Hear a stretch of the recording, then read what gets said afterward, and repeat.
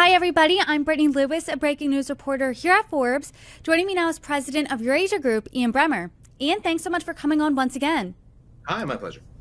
We're at a real crossroads right now, and you've recently delivered your 2024 State of the World speech, where you talk about where we are now and where we are going, both domestically and internationally. So let's first start at home, where we sit right now, a week out from Election Day.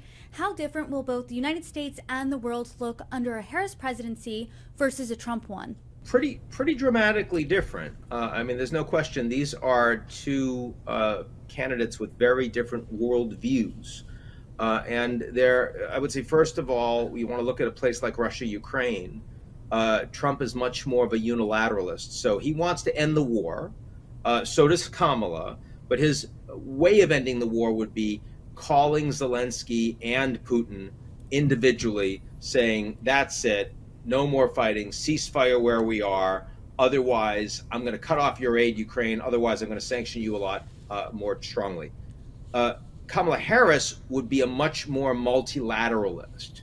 She would coordinate with the allies in Europe, common NATO position, bring the Ukrainians on board, and try to have a negotiating position with Russia collectively with the allies in Ukraine. So very different way of trying to bring the war to an end. On the Middle East, Biden has been extremely pro-Israel. Trump arguably even a little more so, in the sense that he would be actively supportive of Israel expanding its war into Iran to remove Iran's nuclear capabilities, and might be willing to help the Israelis with that. He no longer supports a two-state solution, though he did back when he was president the first time around. Kamala Harris would certainly still be very strongly pro-Israel, but more interested in ensuring that the Palestinians have humanitarian aid that's adequate, something Trump doesn't really care about, and also proactively pushing a two-state solution. So different, definitely, between the two. And then finally on China, the other big issue out there, a Trump administration much more focused on higher tariffs, has talked about 60% tariffs on all Chinese exports across the board, something the Chinese are very scared of, especially given that their economy is not doing very well right now. Could lead to a deal, but also could easily lead to major escalation between the two countries, where a Harris administration would be very, very similar to what we've seen from Biden. National Security Advisor Jake Sullivan just was in Beijing a couple weeks ago, spent a couple of days with the foreign minister and then the president to help ensure that a transition, if Harris wins, is smooth, something that the Chinese government appreciated. So those are, I think, the big differences on the top issues out there. A lot of geopolitical movements right now. So let's start with the one you started with first, the Russia-Ukraine war. Obviously, Ukraine has been at war with Russia since Russia invaded in February of 2022. Let's say Harris becomes president, there's that more multilateral approach like you talked about. Would that end the conflict faster than if Trump was president and there was that more isolated approach? It's quite possible that Trump's approach would end the war more quickly, but it might not end the war in a more stable way.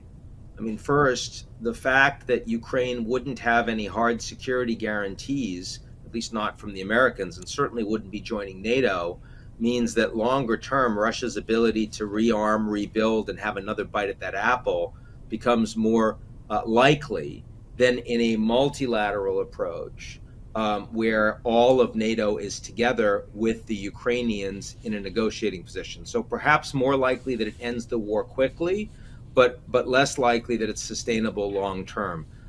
By the way, Trump's Afghanistan deal with the Taliban got the war over faster than you otherwise would have expected. The outcome long term was less stable, right? So it's a kind of a question of be careful what you wish for. So when you're saying be careful what you wish for, do you think the world as a whole, our allies, are wishing for a Harris presidency because that would end that conflict in a much more stable way? I think that it is not easy to say everybody wants one thing.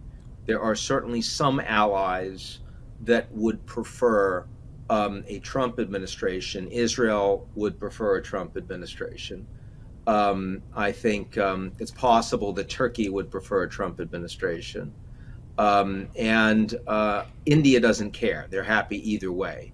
I would say most other allies would prefer a Harris administration. Almost all of the Europeans, Canada, Mexico, Japan, and South Korea pretty clearly would prefer Harris. And some of that is because Harris cares more about allies. Harris cares more about multilateralism. I mean, a self-described America First policy of Trump is, let's face it, not exactly intended to make allies feel like they're going to be valued or treated well. And I think that has, in a sense, undermined his brand with a lot of these countries, and a lot of their experience dealing with him in the first term was challenged in that way. What do you think that America First stance and approach really does to the United States? Where does that put us on the global stage, and where will that put us in 4 years from now, say he is president? Well, the United States is in a much stronger power position, even vis-a-vis its allies, than it was 10 years ago. I mean, Europe in many ways is getting weaker. America is getting stronger. The U.S. today is producing more fossil fuels than any other country in the world, oil and gas, right? The U.S. is a global leader, the global leader in artificial intelligence, the most important constellation of technologies in the world today, affecting every sector, every country. The U.S. is dominating it in the private sector. U.S. still has the global reserve currency, about the same percentage of global trade as it was back in the 1990s. The euro has slipped. The yen has slipped. So, in an America First Trump presidency, you're still going to have that power position. What you're not going to have is leading by example. So to the extent that soft power matters, to the extent that you attract more flies with honey than with vinegar, there are challenges in a Trump administration getting it what it wants from other countries. In other words, countries will do what Trump wants if they feel like they must, but otherwise they won't. It'll be more transactional. And Trump is fine with that, but long-term that erodes the international system. Long-term, the international system benefits the country that set the rules and benefits the country that's the largest in it. And that's something that, frankly, Trump really, in my view, doesn't appreciate, doesn't care about. I want to move now to Israel and read something that you said in your speech. You said this: the United States has abdicated its responsibility in the Middle East. It is by far the most important friend in the world of Israel, and it has used none of its political influence to bring that conflict to an end. So what do you think the United States should do, and how do you think it could course correct maybe between now and the next president? Well, I'll use Ukraine as an example. I mean, here we have a Russian invasion of Ukraine. It was horrific. And the United States led by creating a coalition of countries around the world to ensure that we had a policy together to allow Ukraine to defend itself, to rebuild, and to get their territory back, and also to punish the Russians, to freeze their assets, to sanction them, to let others around the world know this kind of behavior would not be rewarded, and it would be stupid for them to try the same thing. So I would have taken a page out of that successful book. The U.S. is the most powerful country in the world, whether it's on Russia, Ukraine, or whether it's Israel, Palestine. When we had that horrific terrorist attack on October 7th, the worst loss of life of any Jews being targeted in the world since the Holocaust, the right thing for the U.S. to do would have been to create a coalition, bring countries together to say this will not be tolerated. And that fight with Israel together would have been much more targeted, much more effective, could have had the Gulf states on board too. There was much more outpouring of support for Israel at that point. Wouldn't have been very supportive of the Israeli prime minister because, of course, he was asleep at the switch and causing a lot of the problems that had occurred in Israel in the run-up to these attacks. But also would have been much more concerned about civilian deaths, much more ensuring that the Palestinians were able to have humanitarian support than the Israelis would have been operating by themselves. So I think that a America leading a coalition approach would have been a vastly better way to go. I know how optimistic this question is going to sound, so please keep that in mind. But is there a way where we could see long-term stabilization in the Middle East between Israel and the Palestinians, and what part would the United States play in getting there? I think that we're likely to see frozen instability for a while, which will feel like stability because things aren't moving. I mean, the war is going to be over in Gaza. I expect that. I don't think we need a ceasefire for that. I think the Israelis will unilaterally announce an end to major military operations, and they'll do it because they've killed the leadership, they've blown up the tunnels, and they've taken out the weapons depots. So, I mean, it's not like there's a lot of additional targets for the Israelis to hit. But that doesn't give the Palestinians a state. That doesn't give them the ability to rebuild their territory, their infrastructure, create livelihoods. And I think we're a long, long way from that. At this point, you're hard-pressed to find Palestinians in Gaza and even in the West Bank who think that Israel have a right to exist as a Jewish state after what we've seen in the last year. And there are a lot of Israelis, most Israelis no longer believe the Palestinians deserve a state. So, I mean, what's happened from October 7th and in the year since is a further radicalization of both populations, farther away from what would be a true stability. So frozen instability, sure. Creation of conditions for long-term stability, I think we're farther from that than we were when the war started. And who do you think is more equipped to create the long-term stability, a Trump presidency or a Harris one? I'm not sure, actually. I mean, you know, a Trump presidency is much more likely to work closely with the Gulf states to try to rebuild Gaza. Remember, when Trump was president first time around, his first trip as president was to Saudi Arabia. And then he went to Israel. And then he went to the Vatican, right? I mean, it was like not what we normally see from a president. Canada's usually the first trip, right? And he's very comfortable with the leaders of the Gulf states. He also is very comfortable with removing the Palestinians from Gaza.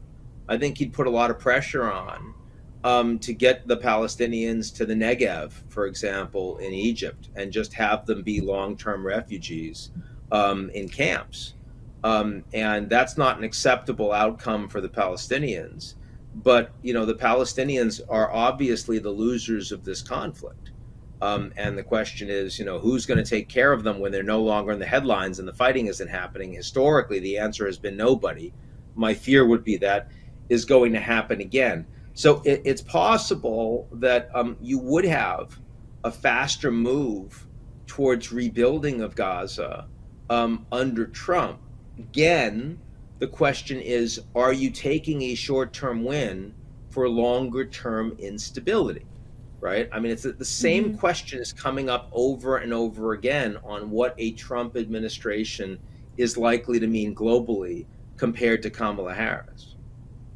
Now let's move on to China, because when Kamala Harris was asked, who do you think the United States' biggest adversary is, she said Iran. Donald Trump said he thinks the enemy from within sometimes is a bigger threat than Russia from China. Some national security experts would say that China is our biggest adversary. What do you think the United States' relationship with China looks like in a couple of months, whether it be a Trump presidency or a Harris one? In a Trump presidency, the big issue is, are you going to put major tariffs on? He's not as focused on Taiwan, though Congress is. Certainly Republicans in Congress are.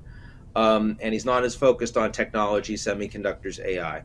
He's very focused on the trade deficit. And the only part of China's economy that is succeeding right now is their manufacturing sector. There's not much domestic demand for it. It is overproduction and being sent around the world to the United States and other countries. So, yeah, Trump has a reason to be angry about the trade deficit. And I mean, you know, he doesn't want to put a VAT on American goods, but I mean, you can do effectively the same thing by throwing a massive tariff on China.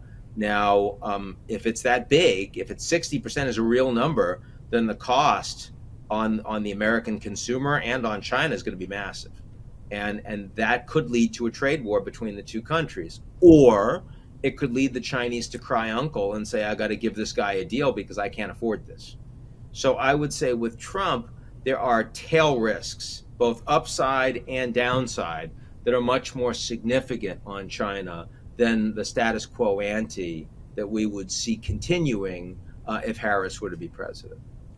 And would a potential trade war, how badly would that hurt the United States? Less badly than it would hurt China, certainly.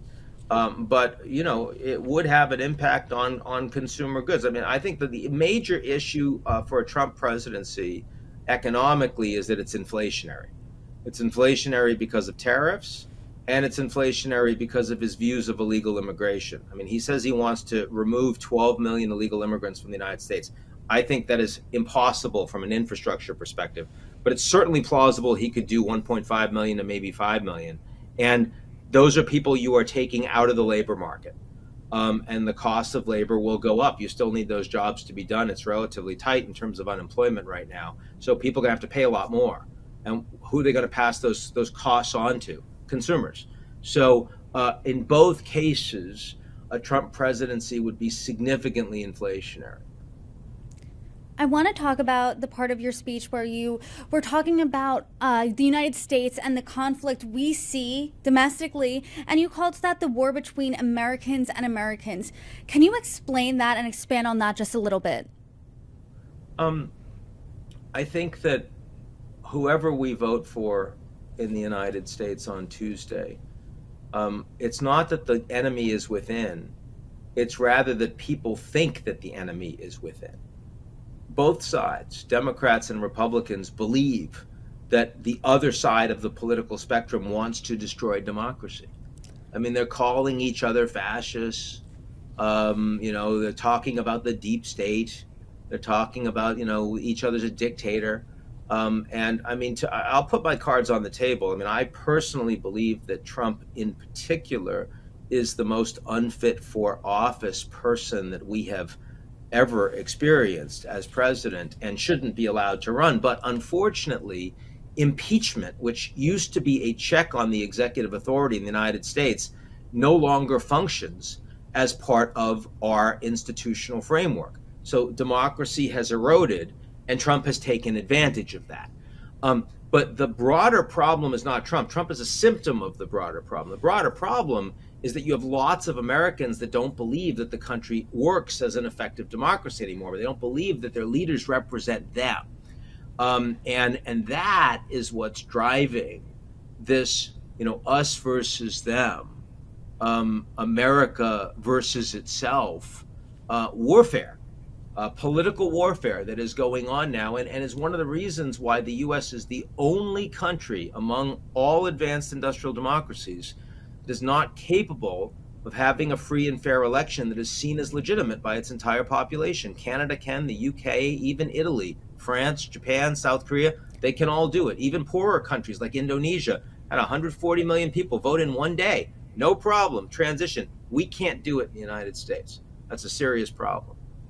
I mean, that's really alarming. So how dangerous do you think this time is right now? Do you think democracy is hanging by a thread like some people think? Are we at the point of no return? What does that look like?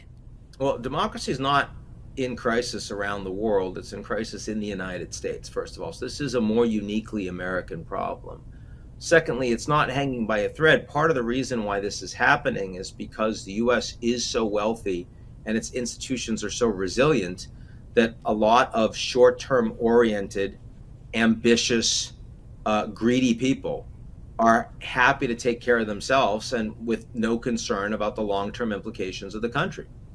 If it was a more urgent crisis, they would be taking it perhaps more seriously. I mean, January 6th wasn't a big enough deal to force the Republicans to move against Trump, for example. I mean, one person was killed, but I mean, no members of Congress, no one in the House, no one in the Senate, not Mike Pence.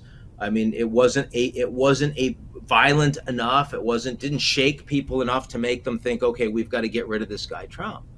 And so they went back to, well, Biden's going to be president and we want to keep our jobs. And so we don't need to be brave. We don't need to be courageous. We don't need to stand for our values. We see what happens when Liz Cheney does that. She gets drummed out of the party.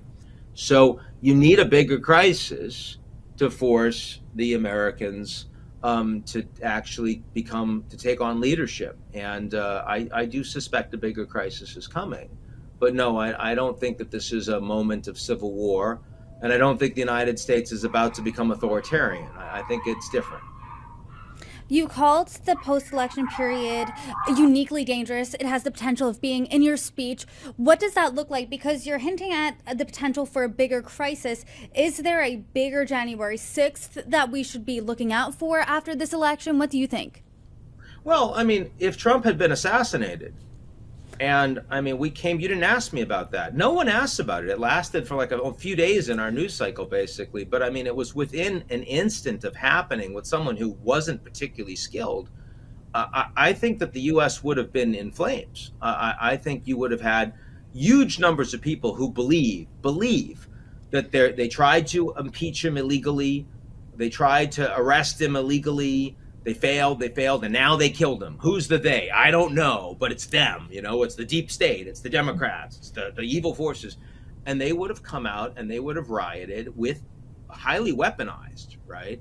And that could have well included people in local police forces and National Guard and even some military. That would have been a very dangerous thing. Again, not a civil war, but certainly much more violent than anything we've seen since the 60s, maybe well before then. So,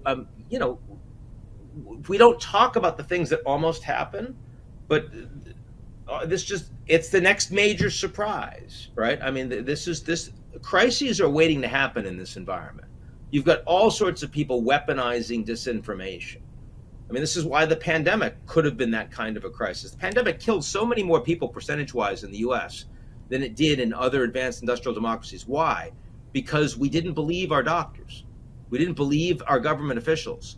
We decided to politicize the crisis, so more people died. Now, it turned out it wasn't that big of a crisis. Why? Because most of the people that died were really old or had pre-existing conditions. If COVID had killed a bunch of kids, or if we didn't have a proper vaccine for it in very short order, miraculous order, that could have been the crisis that would force us to get our act together. There are plenty of crises that are coming. It's just a question of we need one that's big enough that makes a country as strong as America to get our heads out of our collective asses. You bring up a really good point. So then I guess in that, getting our heads out of, the ground, so to speak, where do you see us going next from this election? Or does it matter who wins? Are we at like that crossing point where we go two opposite directions? What are you looking out for in the next week or so? Because we're probably not going to figure out who wins the election come election night. I think we would be better off as a country if the election were decisive no matter who wins.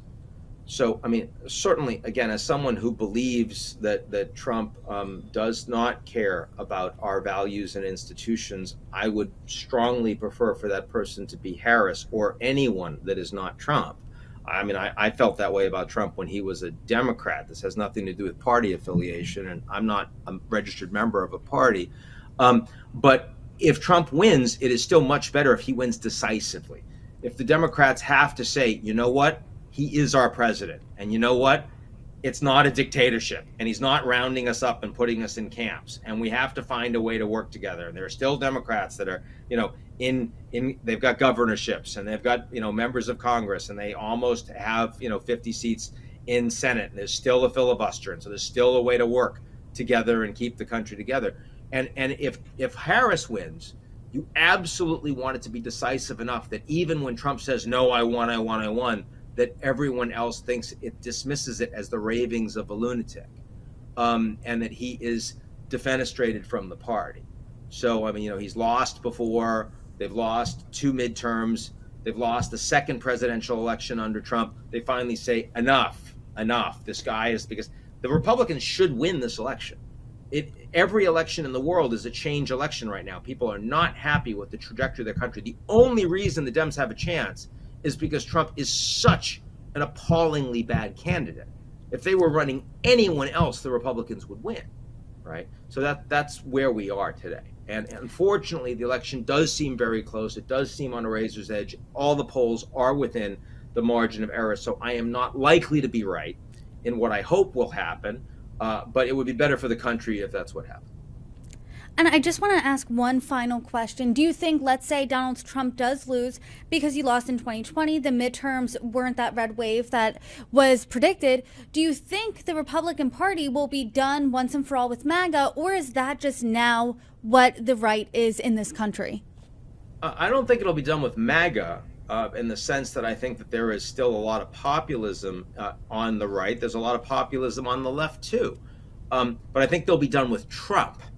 And I think that's important. He's 78 years old, and he would have lost a presidential race a second time. And a whole bunch of people that would have debased and embarrassed themselves getting fully on the Trump train, people that are powerful, right? And so I'd like to believe that a second time and that's it for him. And doesn't mean it could be J.D. Vance. It could be anybody. But I do think that Trump is uniquely unsuited. Given the criminality, frankly, never mind lots of the personal character flaws that exist, and given just how old he is and how much mental debility we've seen over the past months. But we'll see. Ian Bremmer, I appreciate the conversation today. Thank you so much for joining me. You're welcome back anytime. My pleasure. Good talking.